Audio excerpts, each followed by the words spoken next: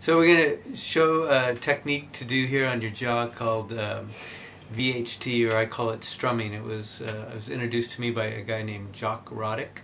So basically what you're going to be doing is you're going across a muscle bundle that's in spasm, and you strum it like a guitar, and so it vibrates and it starts to shake, and as it vibrates it will just vibrate itself out of the spasm.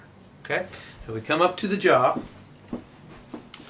and we're going to come from about the cheekbone here. We're going to pull forward and come back. So we pull forward lightly, push down slightly, and pull back. We do 3 of those there. Then we come up and go back down. Then we're going to come along here underneath the jaw. We slide all the way forward. We let it slip. We come back. Then we go forward. And that one you could see that strum a little bit. And then we come over to this other side.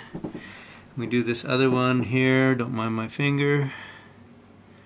3 points there, coming 1 up along the masseter, slip around it, come all the way there. We went over the top, and then we come forward. How'd that feel, Annie? Interesting. Oh, good. So, did you want to demonstrate it on any other muscles?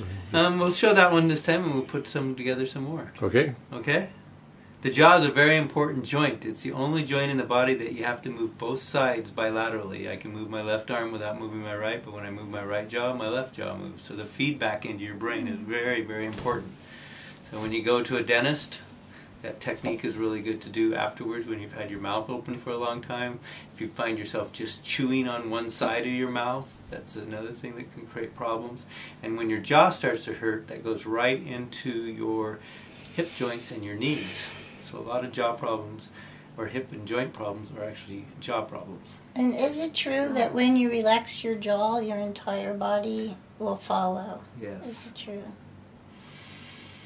When you grind your teeth, people build up their muscles here and look like bulldogs from grinding their teeth so hard. So bite guards can be important. Okay? Thank you. Thank you.